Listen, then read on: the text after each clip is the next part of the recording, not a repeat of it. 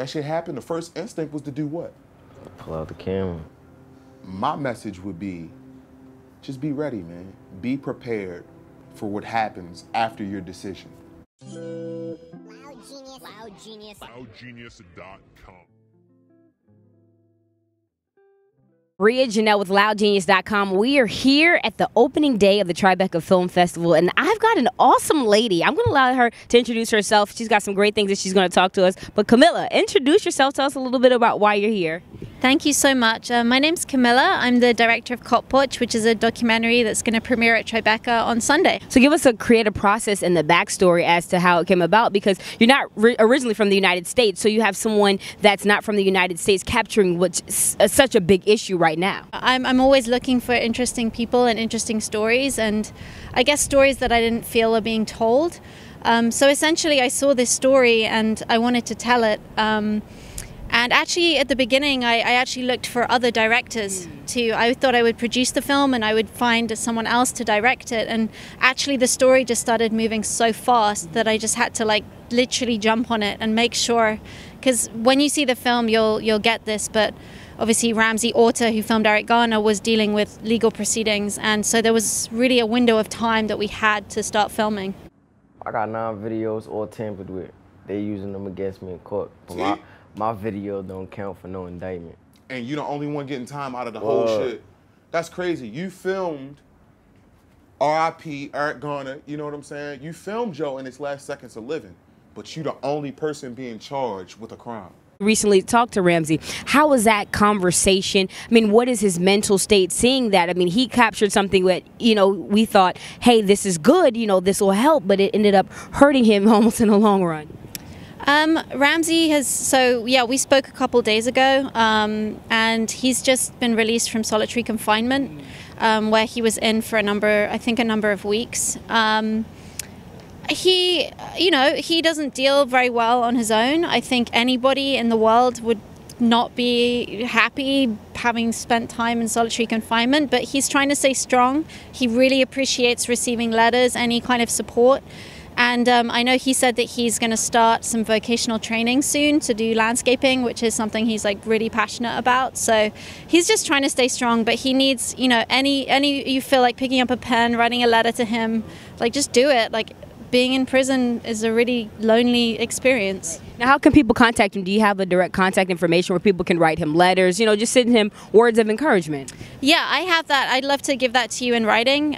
He's at Franklin Correctional Facility, but there's like a number of details that I want to share to make sure the letters go through. So I'll give that to you, and if you can put that on your website, that would be amazing. He'd be so happy to hear from you guys. Cop watching. I mean, this deals with a lot. Obviously, you have the police versus community almost. What would your best advice be after going through this film and really having conversations with Ramsey and other folks that have really been involved? The best advice that you can give on how to stay safe and knowing your rights? I think, you know, you have to educate yourself. You have to read up online. You can find information at wecopwatch.org, the ACLU, you know, different websites. And I think for me, the idea is just like, you know, I think as a community, in some ways, we've lost a little bit of the sense of supporting each other and creating a family. And I think cop watching and filming an incident is a way of actually supporting somebody else. And that may be that you have a privilege that they don't have, but it's an opportunity that you can have to at least like support somebody else, even if they're not in the same situation as you. Before we let you go, I gotta ask you. Little birdie told me that you like J. Cole. No role models, okay?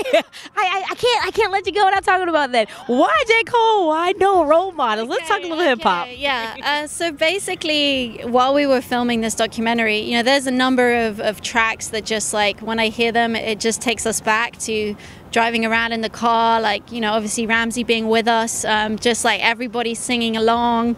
And that was just one of them. That there was a time we were driving through New York and like Kevin and Ramsey were in the car and that song came on by J. Cole and we were just like, Matt, we're just like singing all that silly shit, you know? You know what the lyrics say, So it's also like a bit of a joke, obviously, like I'm the only lady in the car.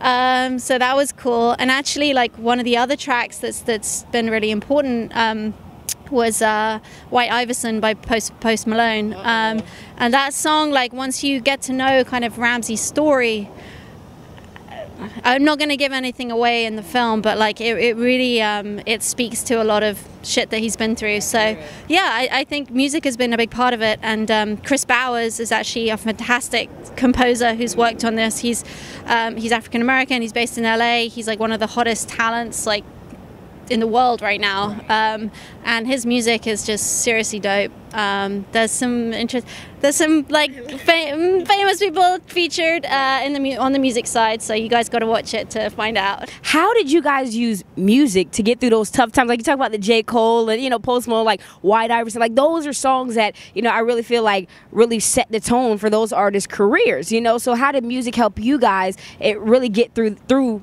some of those tough times?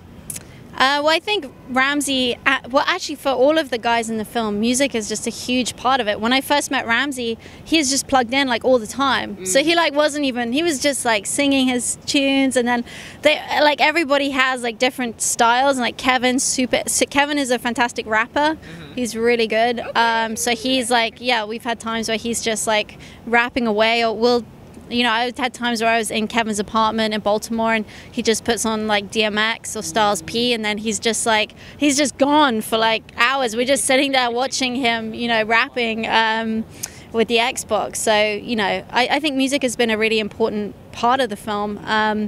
And I think it is this like way to kind of deal with some of the trauma that everyone kind of went through, and me the least of it, I'm sure. I am sitting here with this fantastic lady. Obviously, y'all know that her hip hop playlist on her iPod runs deep in her iPhone. So if y'all want some new music, make sure y'all check out Cop Watching. This is Bridge No, loudgenius.com. Make sure you guys stay tuned for more. We're live here at the Tribeca Film Festival. Loudgenius.com.